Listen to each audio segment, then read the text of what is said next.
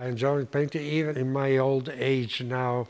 Sometimes it's difficult because I always work standing. And you know, after 1 or 2 hours, my leg has really becoming like an old banger. My name is Francesco Scianna.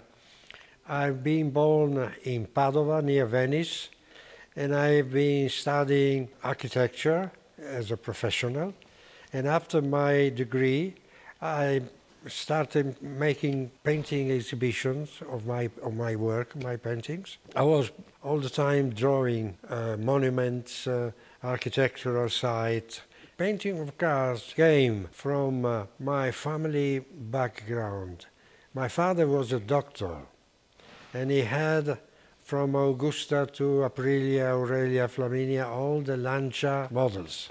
And I grew up within this spirit, so it was quite natural for me to develop interest in these cars. I've always been trying to capture this movement from the racing car, especially going through the buildings that are in the background. On my first visit in England, that was in 1965, I saw the beautiful shape of the Jaguars, which were particularly attracting me.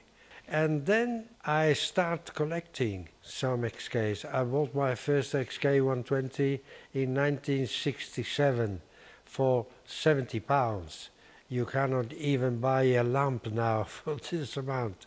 It's never a good thing to sell a painting that you did for my own pleasure. But you know, you have to make your living. My name is Francesco Scianna. That's it.